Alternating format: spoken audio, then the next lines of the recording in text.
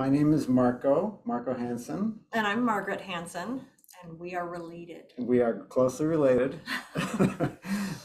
We are legal translators, and I'm a court interpreter and used to be a language access coordinator. And I was talking to Deanie Miller here in Mississippi last month, and she said, you should have a webinar, like everything that language access coordinators need to know if they have been doing it briefly, or if they are trying to get back into it and figure out what the next step is, because it's a big confusing job. There's all kinds of different things you have to keep track of, and it's hard to know where to focus your time and efforts to do the most good.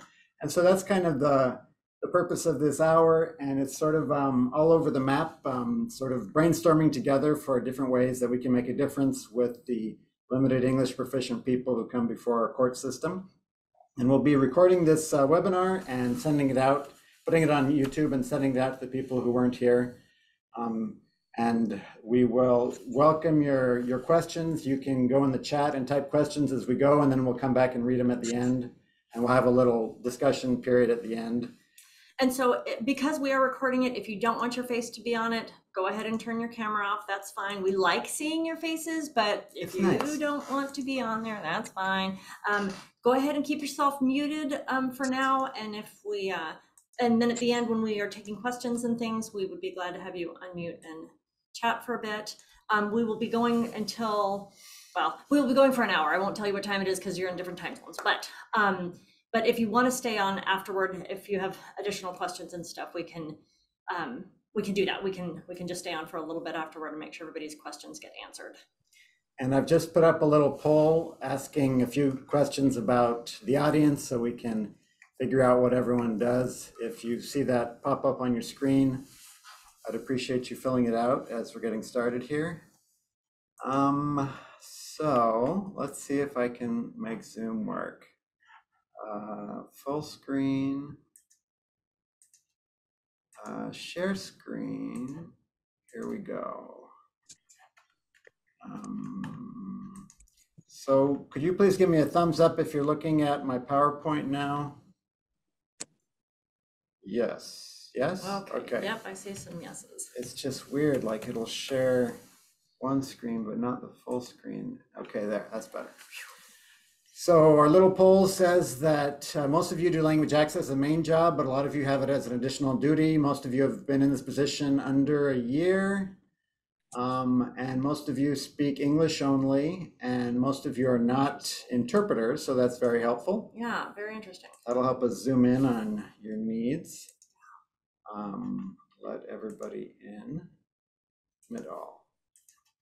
So these are some answers to your questions. A few days ago, I sent out an email to everybody who had signed up by then and said, what is your burning question? What are you most interested in learning more about?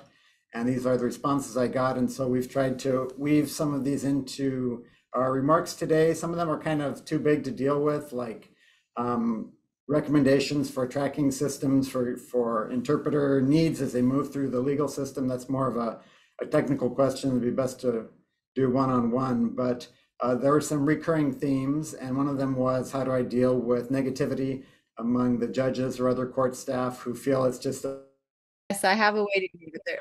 There we go. Yeah. Hey, sorry about that. I just took over. It's okay. Okay, that's two we owe you. Thank you for staying on the call while we troubleshot the weird things that Zoom throws our way. I hope I'm not the only one who discovers some new way to mess up Zoom every single day. Okay, so these are some of the questions we'll be dealing with, and if we don't get to yours, then we can follow up with that later. Okay, table of contents. Yeah, we're just gonna, these are a couple things we're gonna be hitting on. As we said, it looks like a lot of you are kind of new to this, so we'll try to help you get a few things in place to get started. Marco has a great elephant story he's really excited about. My favorite analogy. His favorite thing. How to kind of prioritize some of the things that we'll talk about, how to help the judiciary that you work with to understand what it is that you do and why it's important. And then we'll talk about the difference between interpreters and translators, because they are quite different. All right, thank you. So first, if you are new on the job, you'll probably have some fires to put out. Probably your predecessor left some things on the burner that are now bubbling over that you have to deal with and clean up before you can really get into what's important to you, or you have additional ongoing duties that you need to schedule around. And you may have to book out some time on your calendar in the coming weeks or the coming months to say, this is a meeting with myself, where I'm just going to focus on doing the reading that I need to do to understand language access and how we make it happen in my state or county or commonwealth or jurisdiction.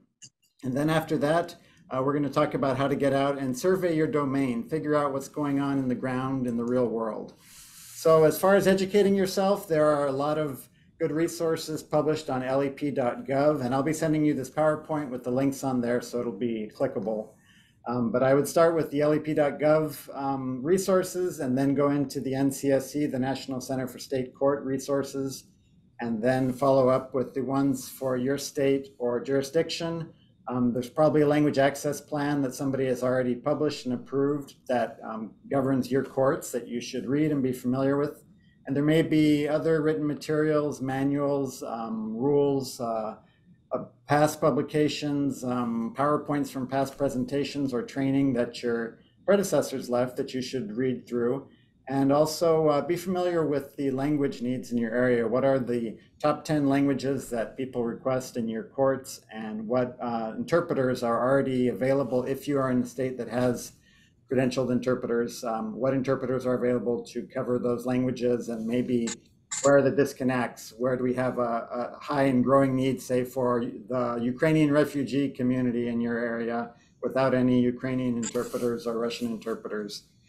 And just a point of clarification, he kept talking about the LEP website, and LEP stands for Limited English Proficient. And that's a term that's going to get used a lot. So if you didn't know that one, Limited English Proficient just means somebody who maybe they speak English, but not at a native level or varying degrees. It's a broad umbrella term.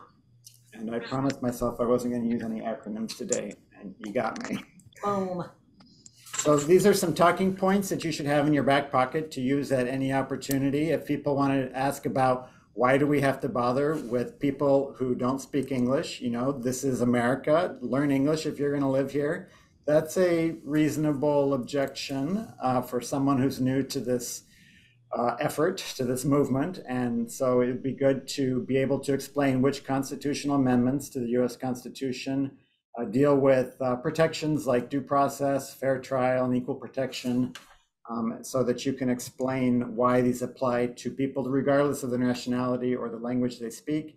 And you should also be ready to tell a little bit about the Civil Rights Act of 1964 in Title VI, which prohibits national origin discrimination and has been interpreted since then by various decisions and policies and rules as including the language spoken by people because of their national origin.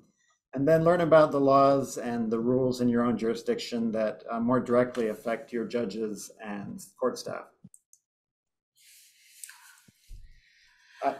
Survey your domain, Marco. I like to think of our domains as being sort of like a kingdom spread out below the castle walls. I think this is probably the Great Wall of China, right?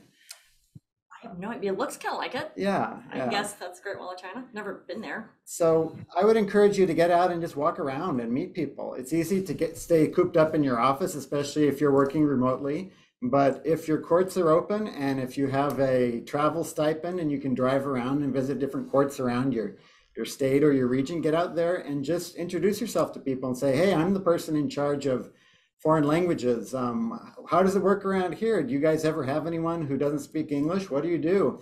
And those informal conversations are low pressure, and you get a lot better information than you do by sending out an official survey and asking people to fill it out.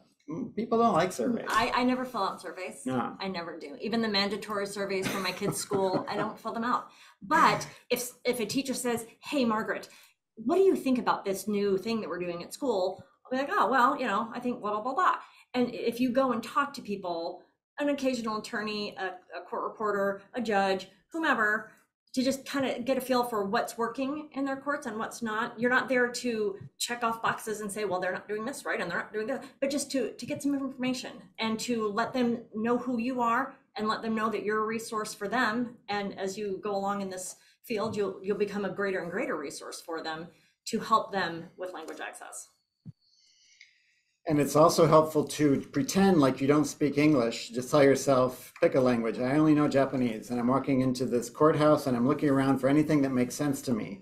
Are there symbols that I can read, you know, like the restroom symbol or the elevator symbol or the handicapped access symbol? Those are universal. But other than that, if I was trying to find somebody who'd help me in Japanese, where would I go and who would I talk to? Is there anything on any of the posters or the information display racks that would help me find my way, or deal with the more common language, something that you know is present in your area? And just sort of, it's like mystery shopping. In the business world, they have mystery shoppers who go in and pretend to be a Walmart shopper, and then they fill out a report for the manager saying, this is the way your employees treated me, and these are things I liked and didn't like about your store. That's kind of what we're doing. And it's not so we can catch people doing things wrong. We're not the IRS, we're not auditing them, but we're just going out and seeing what they're doing well that we can compliment them on and encourage, and then what are some areas that we could help them improve on. And there's so much to language access. It's a big, Marco says it's a big messy puzzle. I like to think of it as a pie because I prefer pie to puzzles, but I'm still only going to get through that pie one bite at a time. And so just don't panic that you can't eat the whole pie at once, or that you can't put the whole puzzle together in one sitting. It's going to take some time to work through it, and we'll get it done. Just a piece at a time, a bite at a time.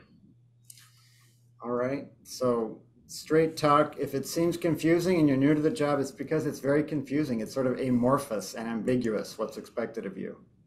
So we're going to do a little language fun poll here, because for us language geeks, everything to do with languages is fun. And you are going to see a pop-up on your screen that has these questions on there. And I just love to have you give your best guess, and maybe you'll learn something new about languages that you can share with people in your courts. And people like to say there are no wrong answers. There are wrong answers, but it doesn't matter. Nobody's grading you. We just want to know, do you happen to know the answer to these? So just click through. Do y'all see the poll? Did it pop up? Okay. All right. Just take a couple minutes. Wild guess. Run through.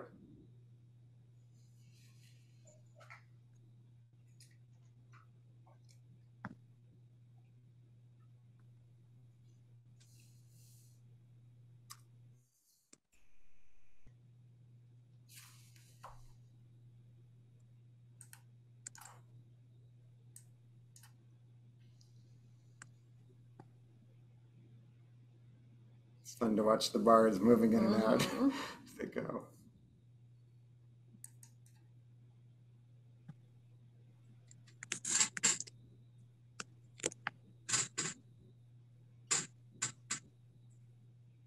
Ooh, yeah. This is going to be eye-opening. Very interesting. Yeah, I would have gotten half these wrong myself until yesterday when I looked them up. Absolutely. Yeah, I think I got like 2 of them right. Okay, I think that looks like a lull, so I'm going to end the poll and share it. These are our best guesses. Looks like dialects of Arabic, 5 or 15.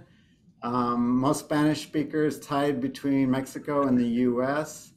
Native languages of Mexico, 68 was the winner.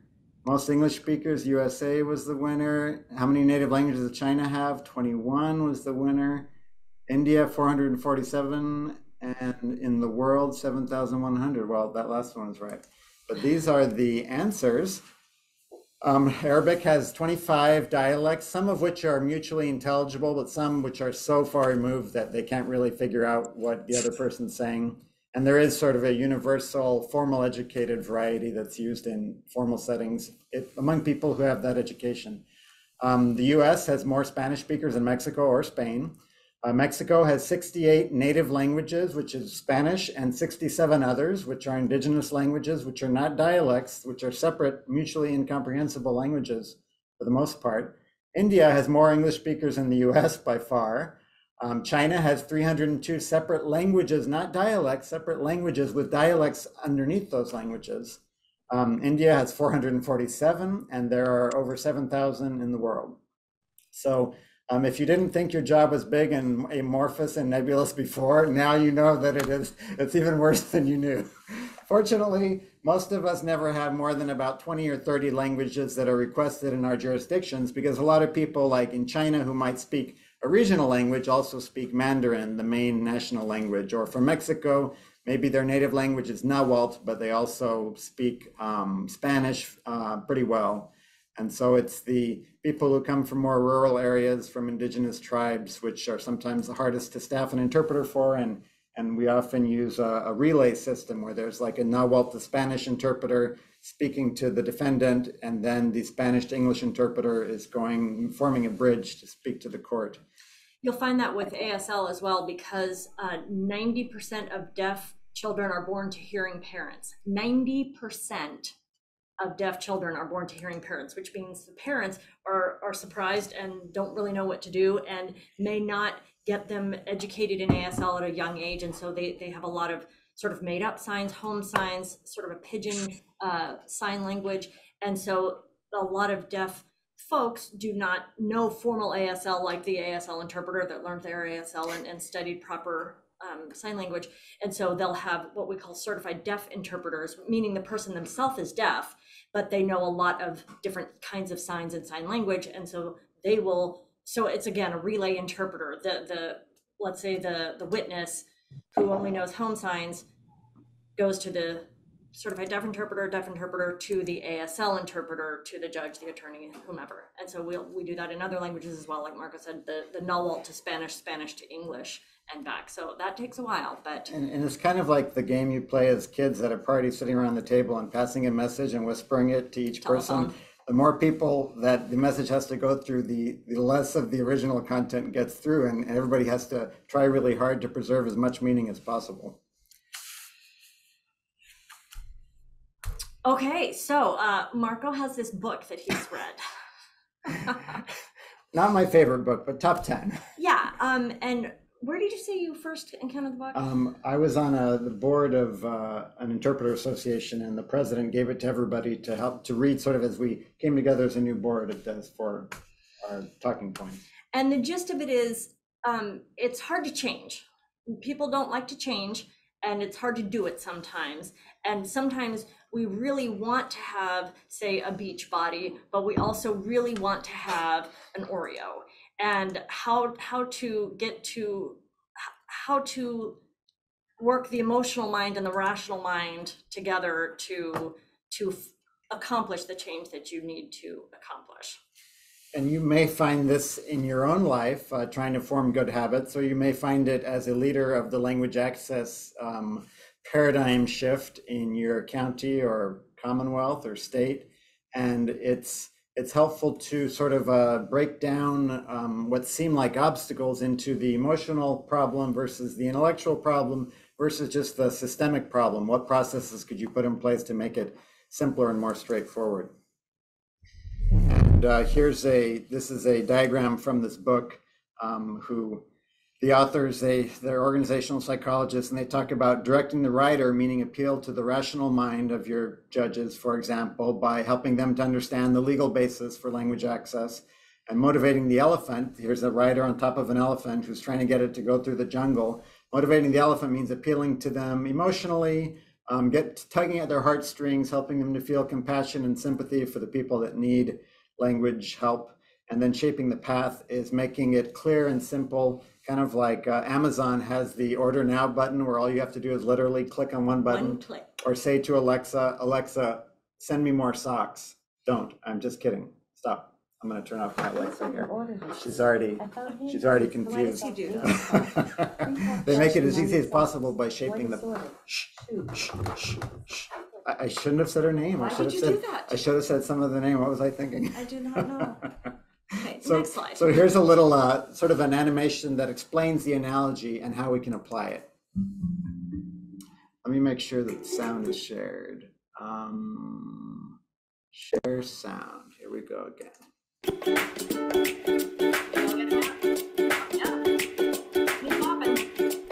Wow.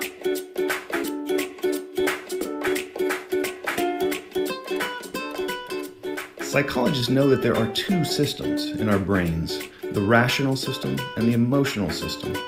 Jonathan Haidt, who's a psychologist at NYU, came up with a great analogy for these two systems. He said, think of your brain as a human rider atop an elephant.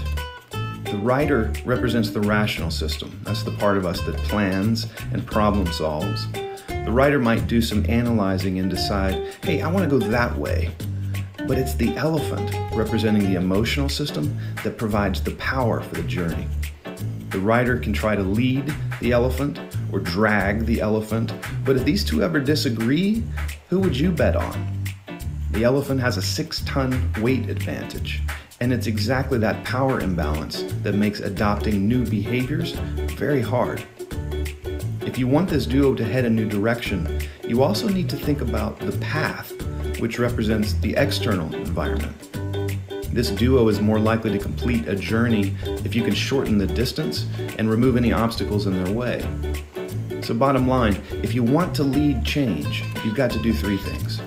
Give direction to the rider, knowledge of how to get to the destination. You've got to motivate the elephant, which means tapping into emotion. And finally, you need to shape the path to allow for easy progress. That's how change happens.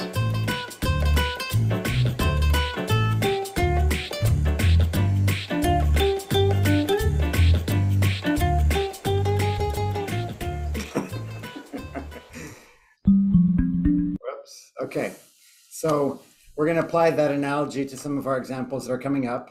I think it's helpful for me when I'm trying to choose my path forward in a complicated project to see everything fall somewhere on the spectrum.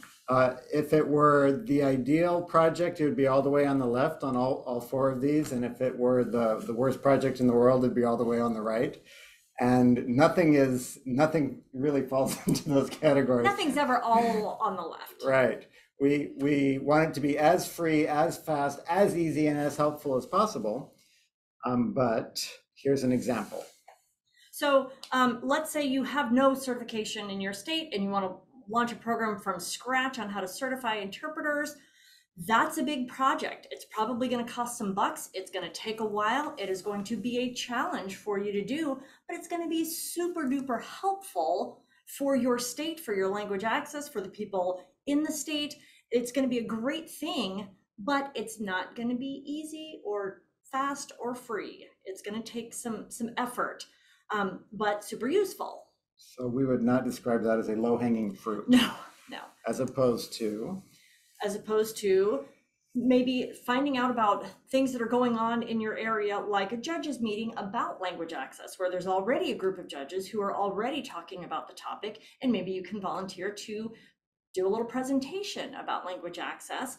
It wouldn't cost you anything. You'd be able to do it in a short period of time, maybe put together a PowerPoint presentation or something like that.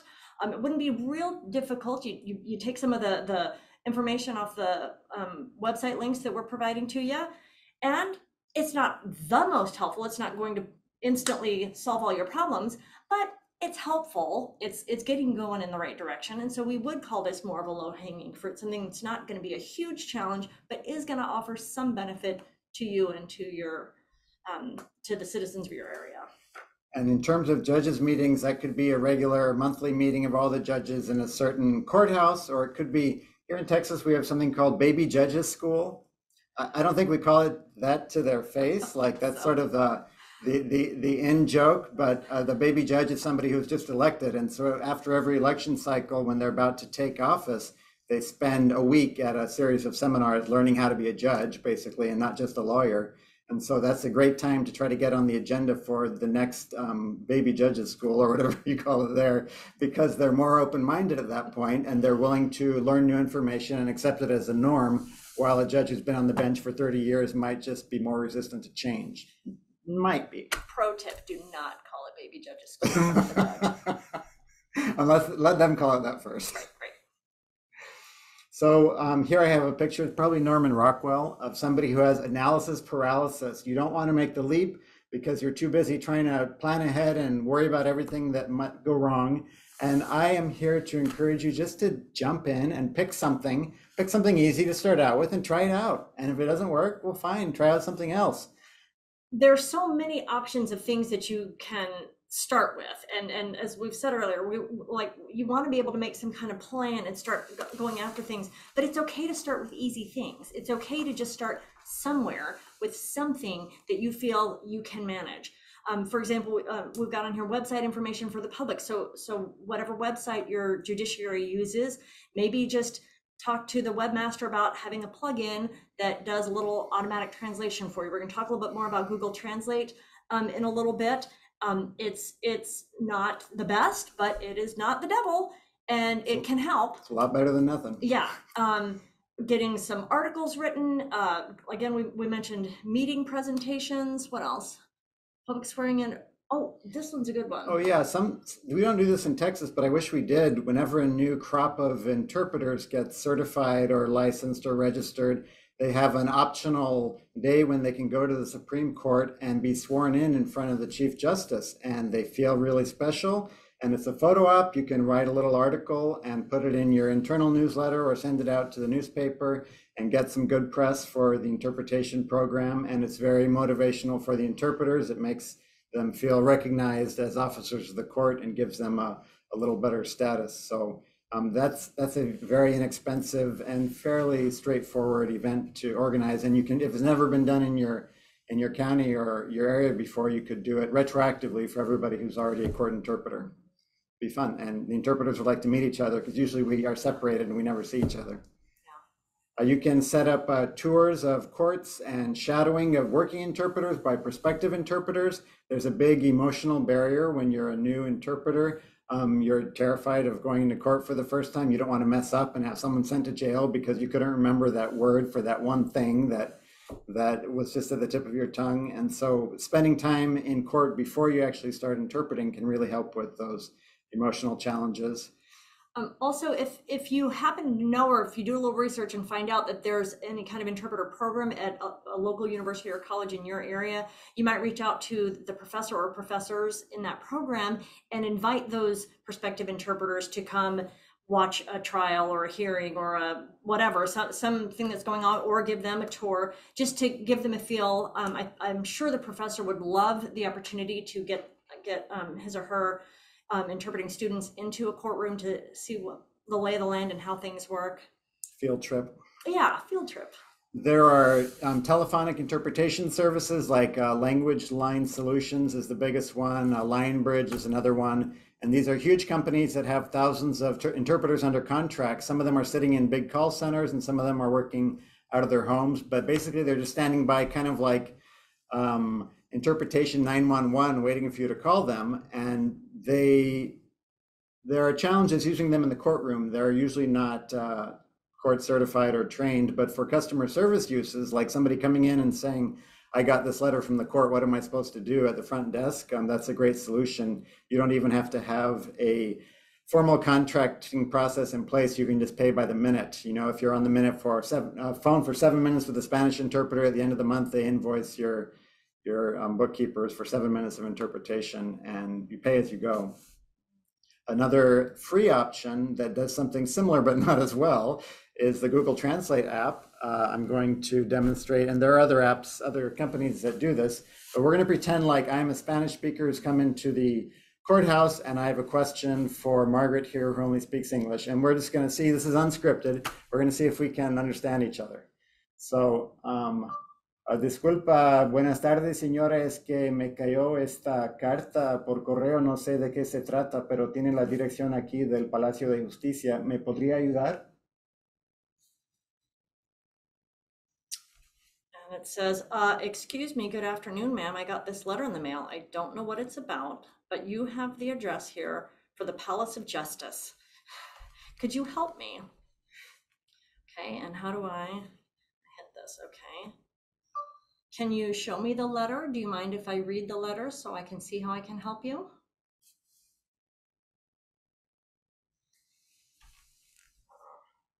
So here we just ran into one of the bugs in the system. It was listening for Spanish, and so it didn't understand what she said because she was speaking English. So your people would have to be trained to account for this and go back in and switch. Let's put it in conversation mode. Okay, and now, otra vez, por favor. Can you show me the letter? Do you mind if I see the letter so I can try to help you? ¿Puedes mostrarme la carta? ¿Te importa si veo la carta para que pueda tratar de ayudar? So that's pretty good Spanish. That makes sense. I would understand it if I weren't an English speaker. You would have understood what I said. Yeah, yeah. So that More or does, less.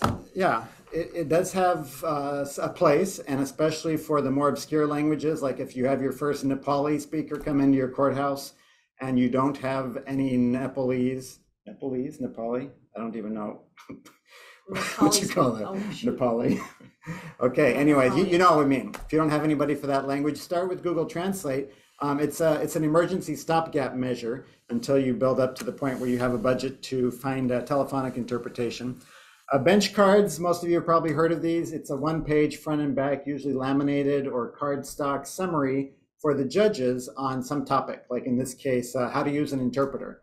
And it would have the verbiage for swearing in an interpreter, the hotline for calling to get an interpreter, a summary of the rules for how to use an interpreter, maybe some important terminology that comes up in interpreted cases, and you provide that to the judges as part of their training, and then they keep it on file, and in some places, they won't need it more than once every year or 2 years if you have mostly an English-speaking population. But having it all in one simple resource to consult makes it a lot more likely they'll remember what to do when the time comes. And also the I Speak cards, which you may be familiar with, that have just, I speak Nepalese, I speak Bulgarian, I speak Spanish, written in that language so people can look at it, find their language, and point to the one that is their language. And then you know, and you have it in parentheses in English what that language is, so that you can be sure you're getting an interpreter for a language that they speak and you're not just having to guess. And anything that we mentioned that we don't have a link for, jot it down or put in the chat and say, hey, I need that, and we can send it to you. Yeah. So one fairly low-hanging fruit would be forms. If there's some basic forms that the public needs to fill out for your jurisdiction, can you tell us the different ways to approach bilingual forms, Margaret? Okay, so one of them that we have here, this is interlinear translation, which means you've got everything in two languages on the same page. And so you can see that this one, is this? It's not a good example. No, I don't know what language that is off the top of my head. Hindi, probably. Yeah. Anyway, but it's got both the foreign language and the English side by side. The advantage of this is everything's in one spot, and so they only have to put answers in one place, and everybody can look at the one paper and see what's going on. The disadvantage is that it's hard to cram all that information onto a page, and so you end up things end up formatting weird and that sort of thing. But it's good.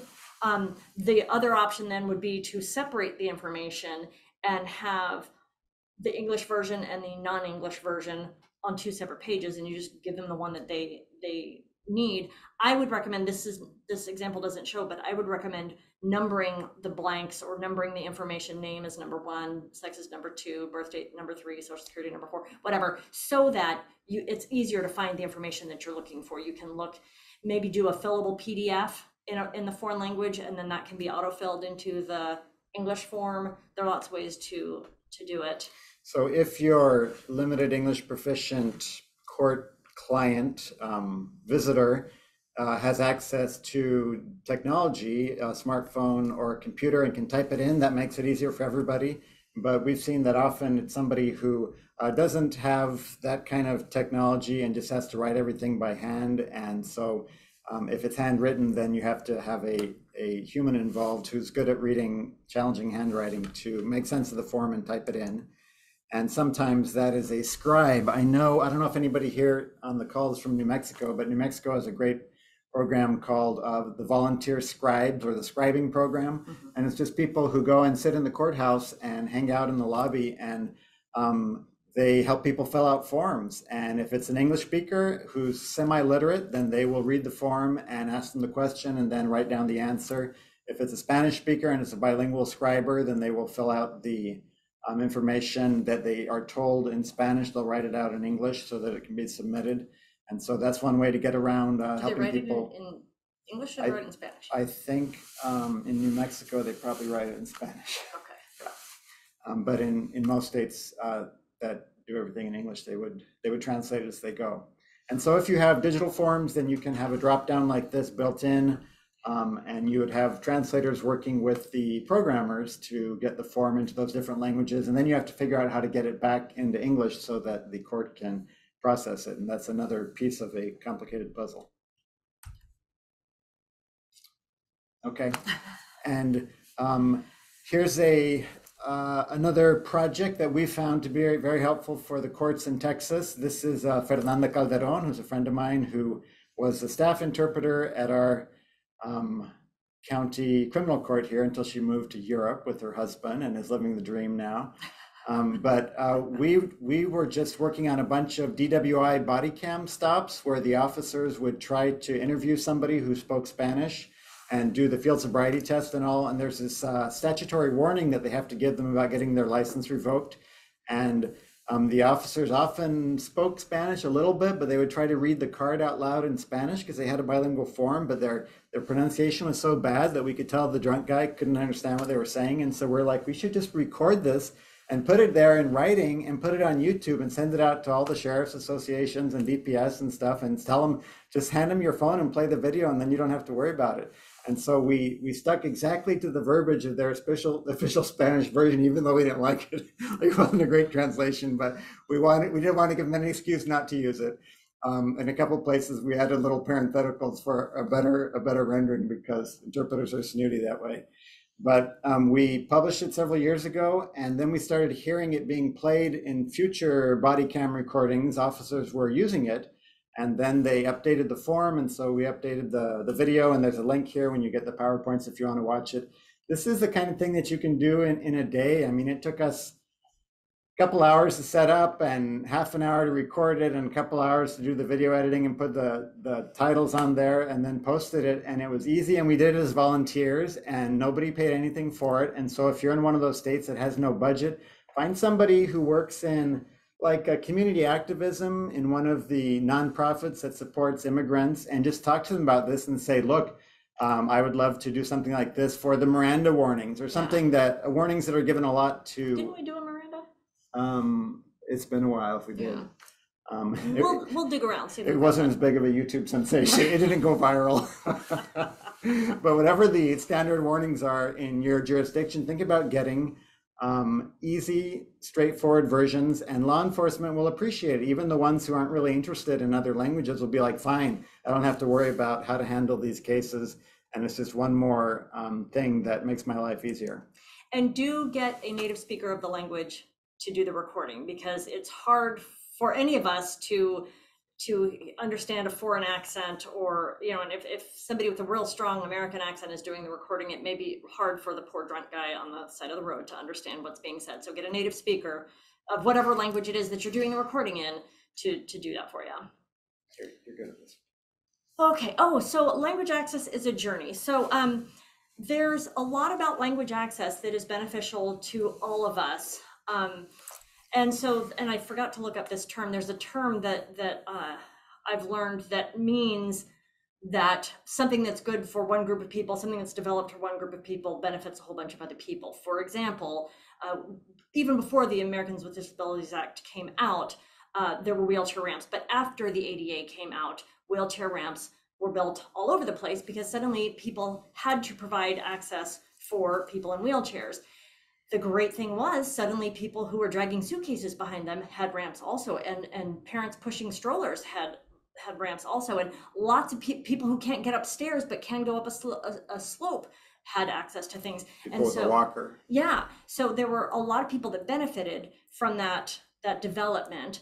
And the same is true for lots of other areas in our lives, for poverty, those in poverty, deaf, blind, language, various things. Language access is the same. There are lots of things that benefit people specifically who are less limited English proficient, but that allow for easier language access, even for people whose English is pretty good. And it reminds me of court reporters. Sometimes the court reporters you know, like if they're freelancers, they don't like to have an interpreter there because then they don't get as many words per hour that they can bill for. But if they are staff, they will say, oh, I'm so glad to have an interpreter here because that means everyone has to speak slowly. And there's a bunch of pauses in there. So it's easy for me to do my job and keep up.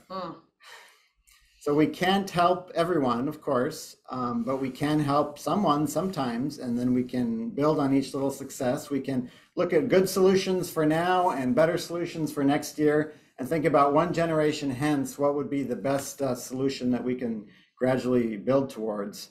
In this book that I mentioned, Switch by Chip and Dan Heath, they talk about looking for the bright spots.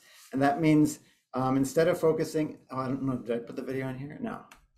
You put the link on Okay, there's a link. You can watch it later. Instead of focusing on the problems, look for the things that are being done well and figure out how to clone those successes in other contexts. And my example is when I was a new language access coordinator in 2011, I was going around trying to convince all these judges that they should call into our hotline and have me interpret over the phone for protective order applications for free. The state was paying for it and the local budget didn't have to pay, and I could offer what we believe was a higher quality interpretation than what they were doing in the rural counties, was just grabbing anybody who had a Hispanic surname and say, here, you speak Spanish, right? Can you come in and translate for this lady? And they were forcing people to interpret who didn't want to and who hadn't been trained to do it. And so it was hard to suggest that calling somebody in and doing it over the phone would be better, because that was a strange way to do it, until one judge, I was hitting my head against the wall, and then finally this one judge, this young guy at a rural county out towards Big Bend, heard about it, and he's like, yes, I've been hoping somebody would come up with a way to get interpreters by phone, because I don't have a single interpreter in my county, and my county is the size of Connecticut, and it takes hours for somebody to drive in here, and I don't have the budget to hire them. Can I just call you? And it's free. This is wonderful. And he loved it, and he became our cheerleader. And he wanted to try all the new stuff, and he wanted to make presentations to other judges about how great it was. And so he became an early bright spot in our efforts that we could then clone and have him be a sales force, our guy on the inside, to promote it to other people. And no matter where you are, there will be people who are early adopters who can do the same magic for you. So it's a big community we're talking about. These are some of the stakeholders involved in language access. You've got your judges, your administrators, your attorneys on staff, like the prosecutors, courthouse staff of all kinds, bailiffs and help desks and clerks. There's private counsel that comes in and is involved in all different types of cases. There's law enforcement, both in the judiciary and out on the streets. There are nonprofits that are working with different immigrant communities and all kinds of community groups that represent specialized interests. And in each one of these sectors, you can direct the mind by giving people factual information that's useful about translation interpretation. You can motivate them by telling stories. A lot of motivation comes down to storytelling. Let me tell you about somebody I interpreted for, and it changed my life, and it made me love my job. And I've got a lot of stories, but time is short, so we'll have to save that for the second episode here. And then shaping the path, just make it as simple as possible. Removing obstacles. Any bureaucratic steps you can remove. Yeah, removing obstacles to the success of whatever plan or program you're trying to put into place. We often think in terms of how can I get judges to use interpreters more, and that's important. We definitely want to do that, but there are a lot of other people involved in the process, and the more people broadly that you get on your side and are involved in making sure that everyone has proper language access in the courtroom, the better, and the easier your job is. So these are some examples of complaints that we've heard, and raise your hand if you've ever gotten any of these responses from somebody that you were talking to in the courts. Things like, his English is good enough, he's just faking it because he's trying to delay his hearing, he's just pretending he doesn't understand, but he's lived here in the US for years, I'm sure his English is good enough, don't worry about it. Or, she's from South America, so we got a Spanish interpreter, maybe she's from that French-speaking country or that Portuguese-speaking country.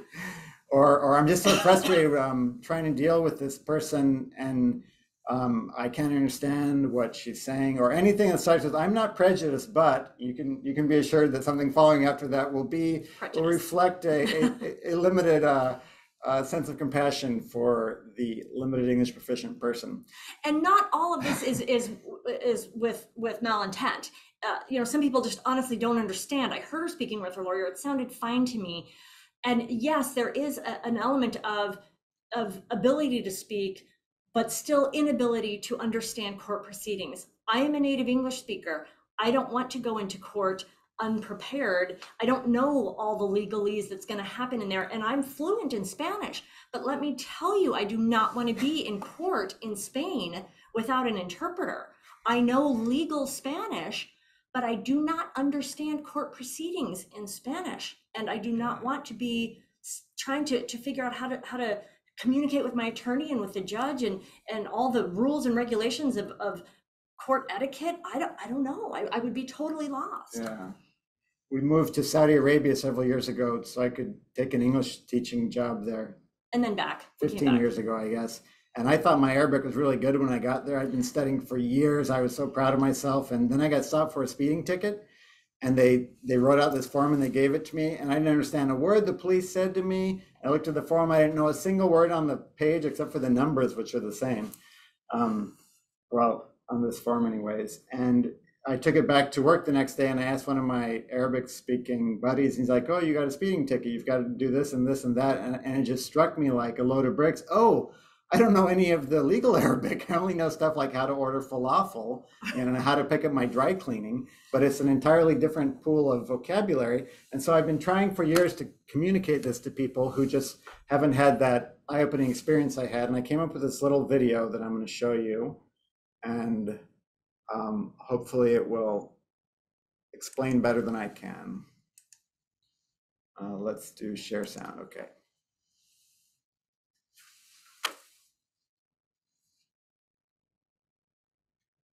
I need to add some music to this. U hebt de gelegenheid om vandaag al een verklaring af te leggen. Zoals gezegd gaan we niet de zaak inhoudelijk behandelen, maar u wilt misschien vandaag al iets kwijt.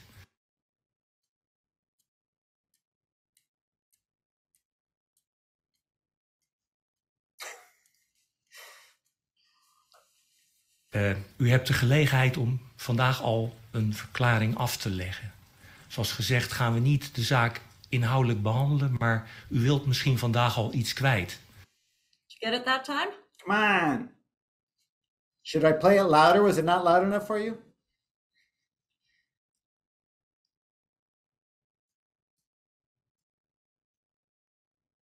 $3,000 words is considered fluent.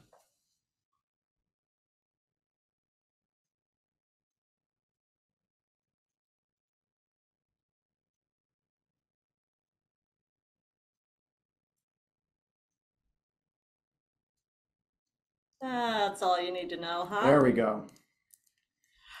That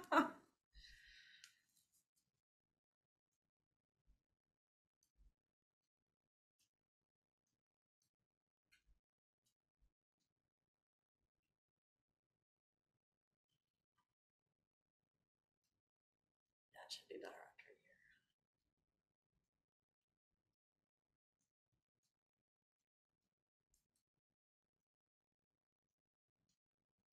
En u hebt ook verteld aan de politie dat u toen merkte dat er iets aan de hand was. En dat u constateerde dat zij niet meer leefde.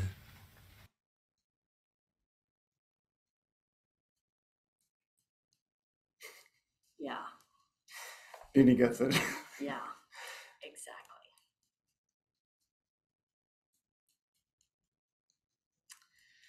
So this is just a little 2-minute commercial for language access that you're going to get when I send you the PowerPoint that I hope you will share, and maybe it will help people to understand that there's a difference between conversational fluency and the large vocabulary of an educated native speaker. And most of what is said in court is down here in the bottom part of the iceberg.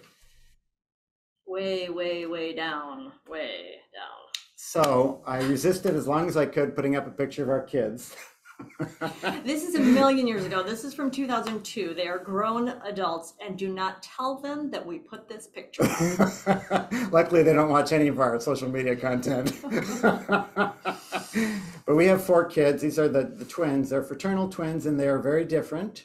And it's sort of a metaphor, if you will, for how interpreters and translators are like twin careers, but they're very different. And if any of you are interpreters, forgive my gross oversimplification. This is tongue-in-cheek, of course, but this is how I think of interpreters on the left.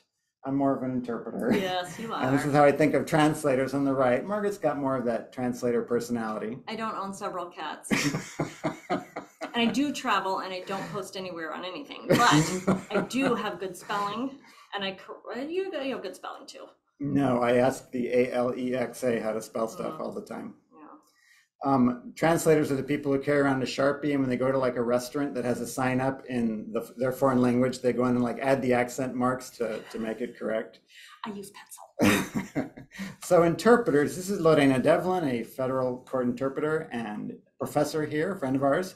Interpreters may be employees of the courts, they may be freelancers who come in on a contract basis, or they may be freelancers who work for an agency that contracts with the courts. And most interpreters worldwide are sole proprietors who work for a lot of different clients. That's sort of the way the market is set up. And what you should know about interpreters is that all of us are terrified when we first start this job. I teach college classes for interpreters, and every one of them says things like, I would love to be a court interpreter. It seems really cool, but it scares me to death. I didn't sleep at all last night because I was scared enough coming to this court interpreting class, much less really working in court. And so there's a lot that you as an administrator can do to lower that anxiety level and help them ease into the job. You can pilfer court interpreters from the ranks of non-court interpreters when you can't find a good court interpreter. Find a medical interpreter. They'll do a lot better job than just the bilingual guy on the street, or a community interpreter who might be working in a nonprofit, might be interpreting in a religious setting or in a social services setting. Yeah. And that link is to a webinar I did earlier this year about all the different places to find interpreters, going through the various national associations like NAGIT and ATA, and through some of the other, the medical interpreter. And if it's ASL, there's different ASL directories that you can look in. 5-minute warning, sir. 5-minute warning. Whoa. Yeah, you got to talk Okay. faster. Certified interpreters from another state are usually a good bet, though there will be certain things about the way your state does things that will be new to them. Beware of agencies. They like to say, yes, we have certified interpreters, but then they don't actually send out the certified interpreter. They just have them somewhere on their roster, but they weren't available that day, and they neglect to mention this person has no credential whatsoever. So do your due diligence to figure out the credentials of the actual person who is taking your call or who is appearing there. And there are 3 modes of interpretation. A lot of non-court interpreters will not be good at simultaneous interpreting or sight translation, which are the 2 modes that are used less in the other fields. And for explanation, simultaneous is when the interpreter is sitting next to, say, the defendant, and everything that's going on is being whispered in the ear of the defendant. And so it's happening all at the same time. Nobody stops, nobody pauses. The judge talks, the attorneys talk, and the interpreter sits right there and just the whole time. It's very taxing on the brain.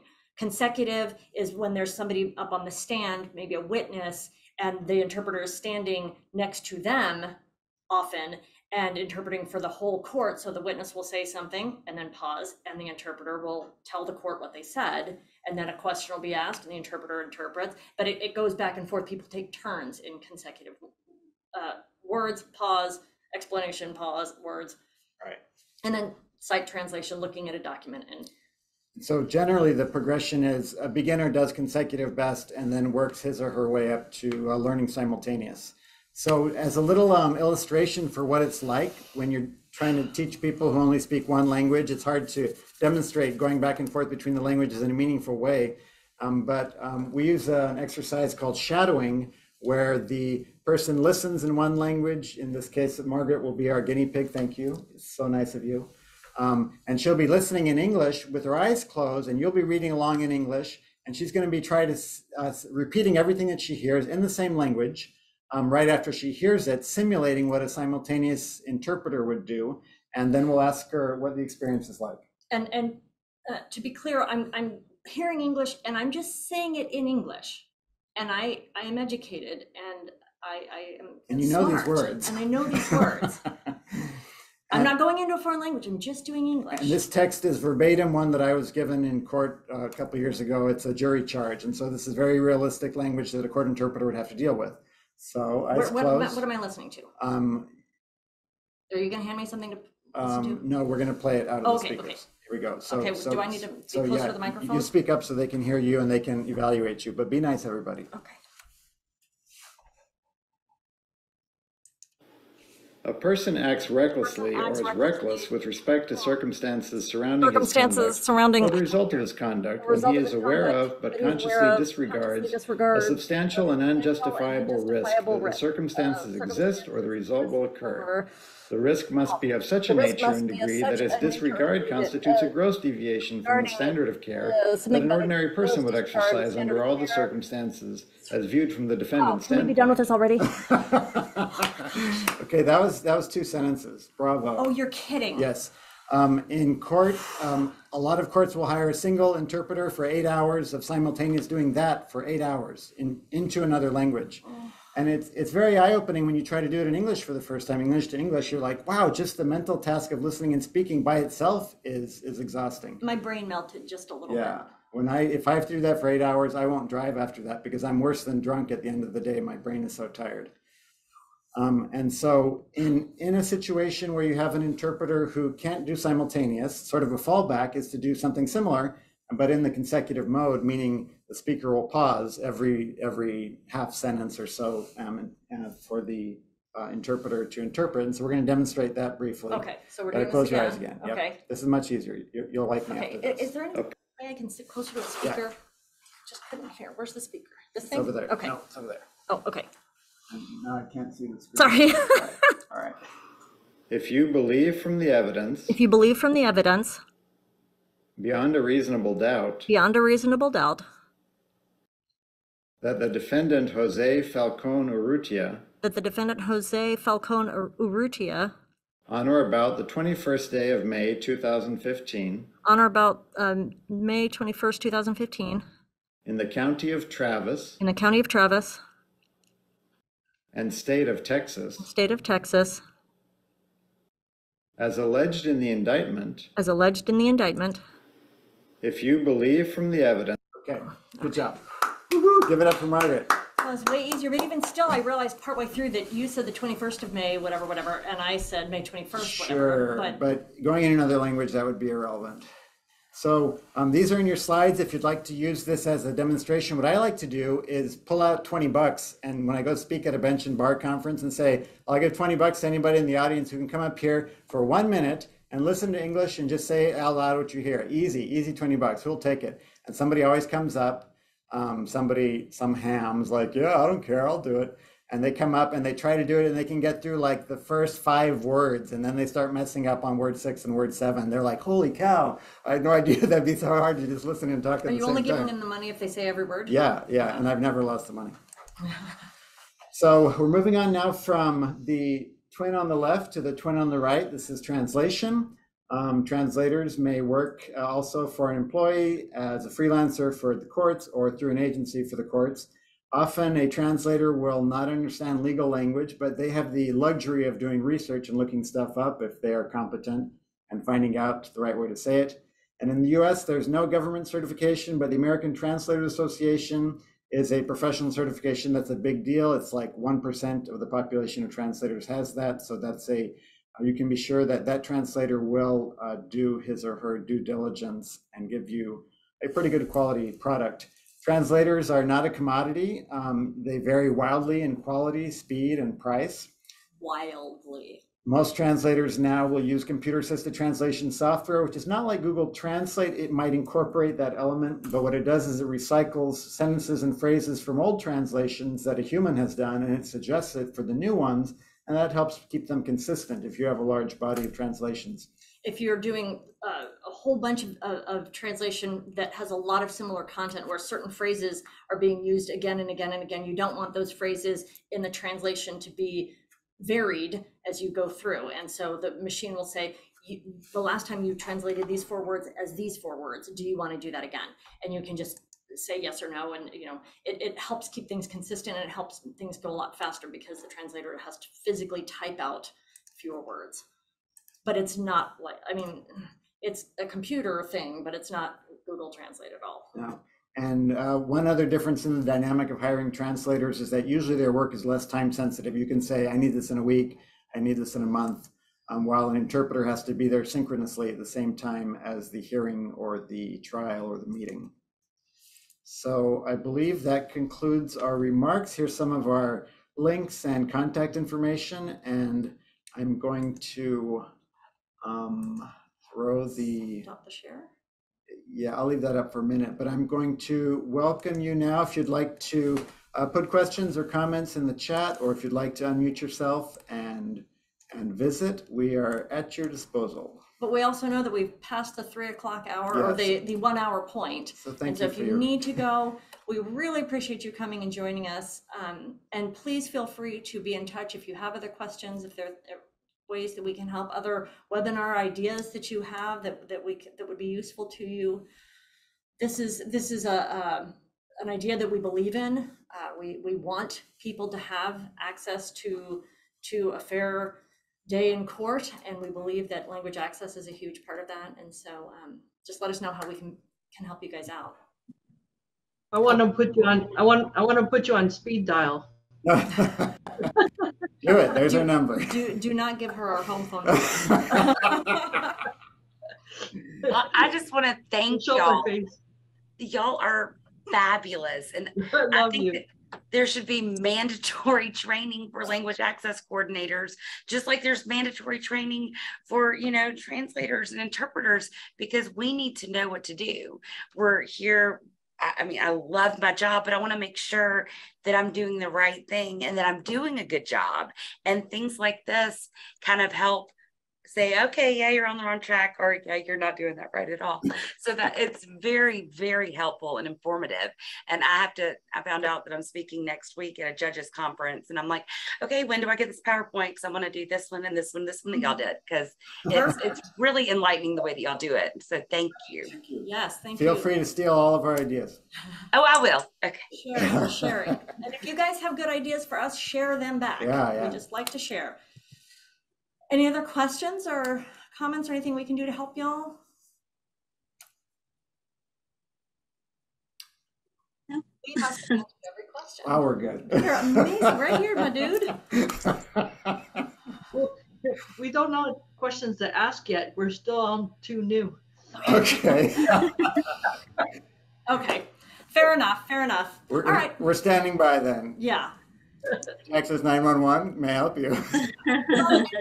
Do email us and let us know if there are, we'd be glad to do another webinar. So just let us know what, because we kind of covered everything today. We hit a lot of things. And if we can narrow it down a little and only work on smaller pieces of it, we could do that as well. Yeah.